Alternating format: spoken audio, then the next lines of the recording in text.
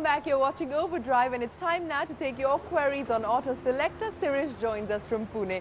Hey, Sirish. Well, Sirish, before I actually get to our viewers' queries, I have one question for you, and that is about the Jazz. Now, the Jazz has actually been sandwiched between the Maruti Ritz and the launch of the upcoming Fiat Grande Punto.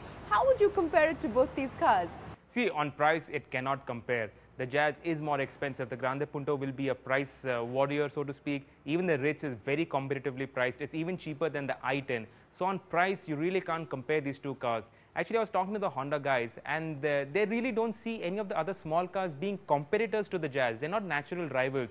Because of the pricing, also because of the space inside the Jazz, the performance from the engine, the ride and handling package, it all competes with a proper C-segment sedan. And they are worried that the Jazz will compete with the city. They're not worried about other cars, especially not small cars. All right, enough about the Honda Jazz. Let's get down to our first question. This comes into us from Devdas. Devdas writes in saying he's keen on buying himself a cruiser for riding with a pillion. He shortlisted the Thunderbird, the Hero Honda Charisma, the Bajaj Pulsar 220, as well as the Avenger. Which would be better for long rides, Sirish?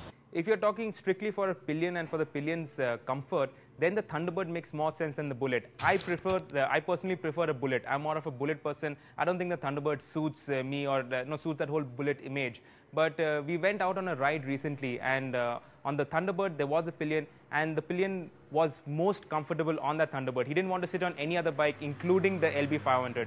So if you're looking for a pillion comfort plus riding comfort also, the Thunderbird makes the most sense. It is the most comfortable and one of the most powerful Indian bikes you can buy. Also, Devdas, do check out the touring issue of Overdrive. It features all of the bikes that you've just written into us about. Let's move on to our next question. This comes into us from Chennai. Srikanth writes in saying he currently owns a Wagoner, which has put in almost about 27,000 kilometers. It's a 2005 model. He's planning to change his car. His budget is between 5 to 7 lakh rupees. His daily usage is about 12 to 15 kilometers.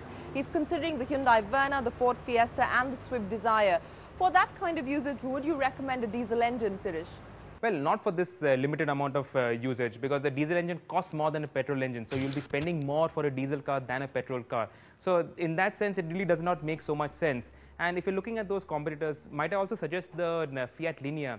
At 7.2 lakhs, you get the fully loaded petrol. Okay, that petrol engine is not very powerful, but then the features you get in the car, the equipment levels, they're all fantastic, to be very honest. Apart from that, the other cars, say the Hyundai Verna, it's got an excellent diesel engine, and I quite like the car. I don't like the way it is styled, but the interior space, the comfort in the car, all that scores very highly. So if you can spend 7 lakhs, stretch your budget slightly more, go for the Hyundai Verna. Let's move on to our next question. This comes into us from Vishal. He writes in saying his budget is about 50 to 55 lakh rupees. Lucky guy, Vishal.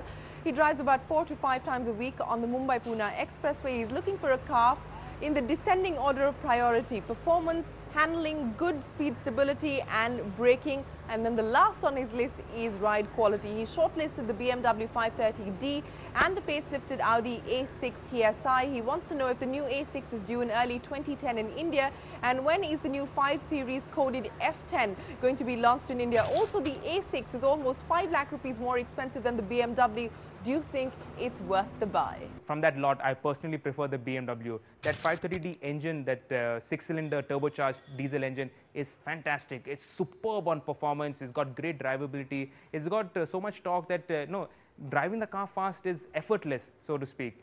And as for the Audi A6, the new V6 engine is supercharged. It's a smaller capacity engine than the old 3.2 in the A6, but it's got more performance, it's got better fuel efficiency, it's better on emissions. It's a very, very good engine as far as petrol engines go.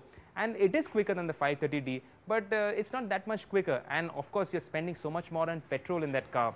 And also both these cars, the 5 Series, the A6, the new variants will be here end of next year. I don't think you can wait for that long. So go for the 5 Series now. You will love it.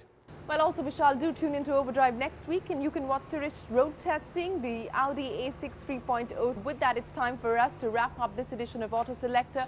Keep sending us your queries. Helpdesk@overdrive.co.in. That is our email address.